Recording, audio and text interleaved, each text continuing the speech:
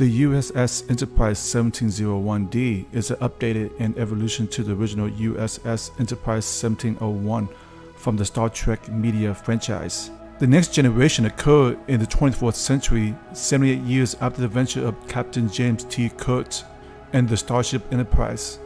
Under the command of Captain Jean-Luc Picard, it is in the main setting of Star Trek, The Next Generation, and served as a Starfleet flagship for 7 years.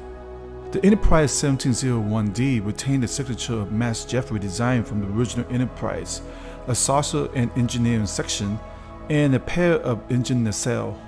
Artist Andrew Probert was in charge of redesigning the Enterprise D, which was an update to Matt Jefferies' iconic 1960 Enterprise design, depicting a ship supporting a larger crew on a longer mission to boldly go where no one has gone before.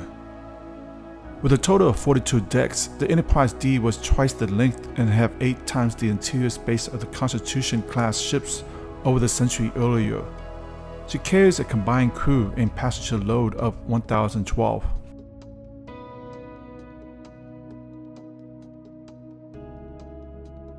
For comparison, the original Enterprise 1701 is about 288 meters or 947 feet in length, and is about 88 meters or 289 feet in height.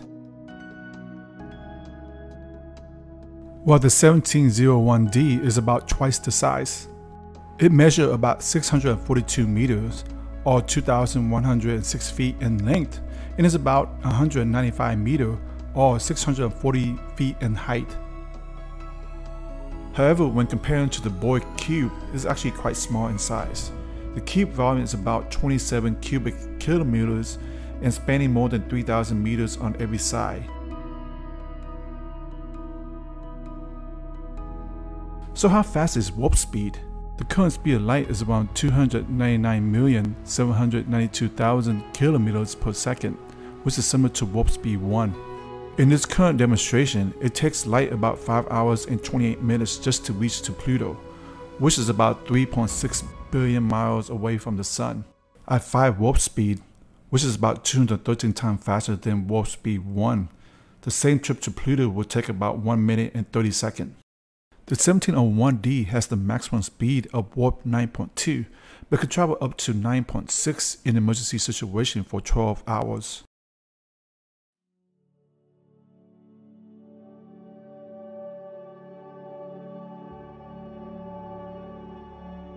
As we take a closer look, we can see the captain's yacht, the main navigational deflector dish, and the photon torpedo launcher. The navigation deflector is a component installed on many starships and was mainly used to deflect space debris, asteroids, and any other object that may potentially be dangerous. The captain's yacht was named the Calypso and was intended for diplomatic missions such as transportation of dignitaries and ambassadors. At the top of the 1701-D was the bridge. The bridge was the main command and control facility of the starship. Commanding officer and first officer were often positioned on the bridge. At the back of the ship or secondary hull was the warp engine nacelle and main impulse engine. The warp nacelle was an outboard structure found on warp-capable vessel. Vessels with warp drive will typically have 2 or more nacelles. The warp coil in the warp nacelle creates a subspace displacement field, which warps the space around the vessel and allowing it to travel faster than the speed of light. An impulse engine or impulse drive was a common propulsion system used on Starship. The Broussard's collector was the device usually attached to the forward end of the warp nacelle. It allowed Starfleet to use magnetic field to collect interstellar gas molecules for the use as fuel. The 1701-D has the ability to disconnect from the primary and secondary hull and was used in cases of emergency or tactical maneuver.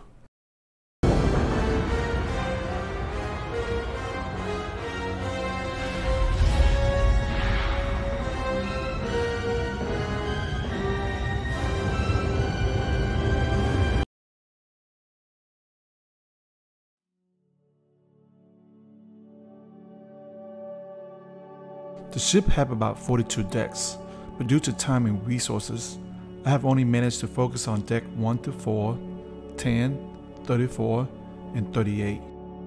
Let's start with Deck 1 to 4. At the very top of the vessel was Deck 1, which was the bridge. The bridge was the nerve center of every starship, and it was manned by top officers of each department except for engineering and medical. On the bridge were the conference room, technical console, and restroom. The conference room was where the senior staff or military leader could conduct meetings and various conferences. In addition, there were also the ready room and science station. In the ready room, the captain could engage in administrative work without interfering with the bridge operation, while having instant access to the bridge in the event of a crisis.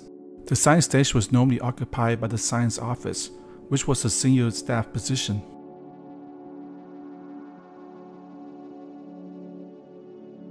On Deck 2 was the officer's quarter. First was the Lieutenant Commander Data's quarter, Lieutenant Commander LaForge's quarter, and the crew lounge.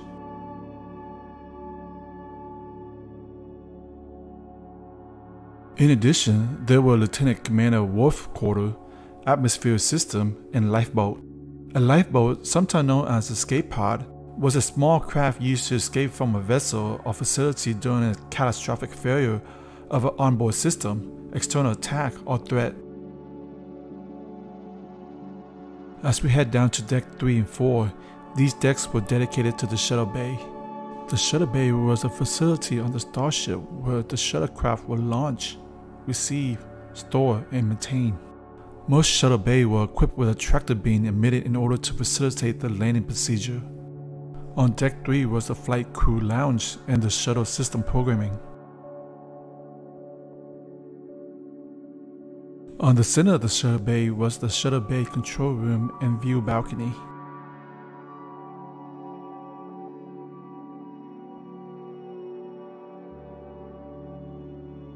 At Deck 4 was the main shuttle bay, internal cargo elevator, and the main computer core data trunk. Furthermore were the shuttle fuel and dock, the shuttle maintenance low bay, and the crew's quarter. The Type 6 shuttle was a modification of the full-size Galileo type shuttle built for Star Trek V. It could hold up to 2 crew and 6 passengers. The Type 6 was designed to be a short-range shuttle and was classified as a light shuttle with the ability to travel at warp speed 1.2 to the maximum speed of warp speed 4.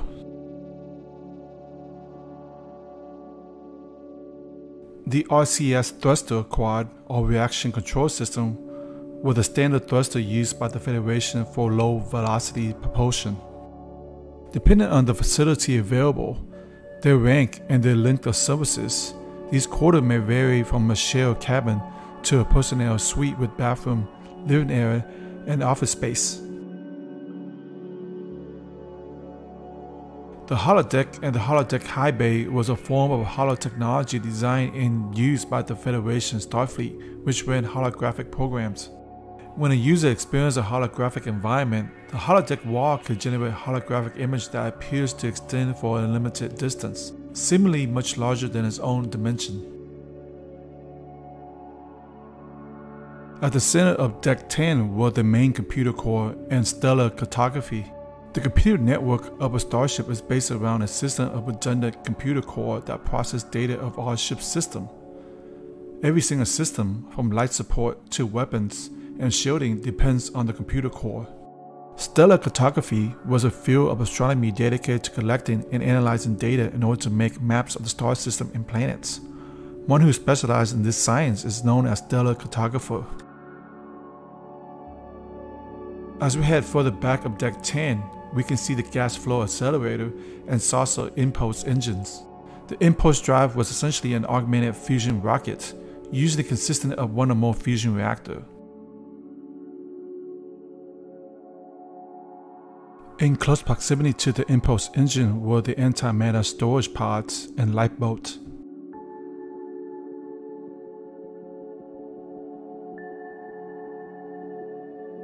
The 10 forward was situated at the extreme forward end of the saucer section and was designed with several large windows, which offered a spectacular view of the space ahead of the vessel. The turbolift or turbo elevator was a device that provided rapid transport with both vertical and horizontal transportation for personnel.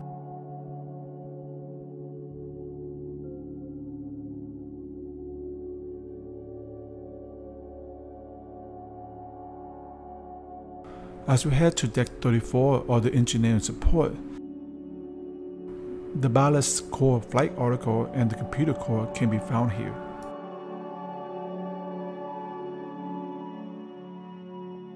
At the front was the main deflector dish. It was a component used to deflect space debris, asteroid, particle, and other objects that might have collided with the ship.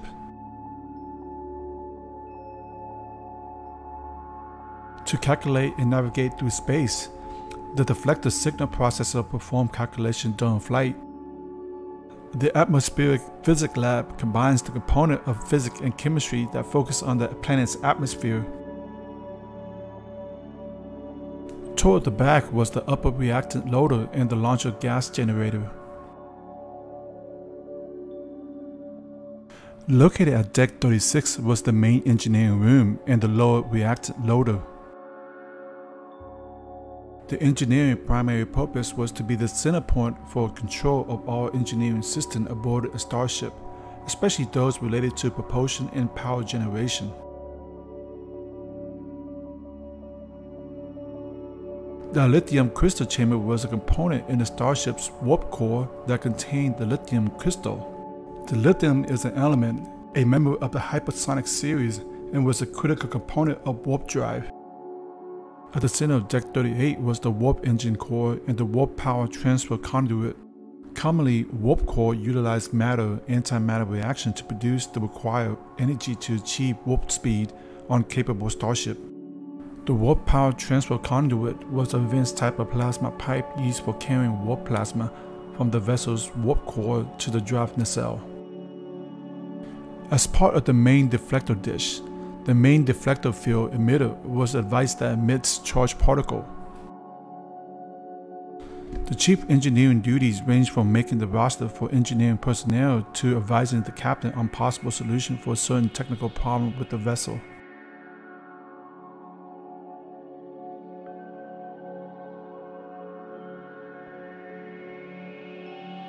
The USS Enterprise D was destroyed in 2371 after an attack by the renegade Klingon. Although the saucer selection was separated before the breach, the force of the explosion caused the section to crash on the planet Valinian 3. This is by far the most extensive technical 3D animation to date, and I want to thank Jason Williams for helping me sort out the facts and data. So what are your thoughts and opinion on the USS Enterprise 1701-D? I'd like to hear your comment, and if you have any other suggestions, let me know. In addition, if you want to see all the schematics on the 1701-D, I will have the link on the description box below. As always, if you want to see more technical 3D animation, check out my playlist on the right hand corner. Thanks for watching, and I'll see you guys next time.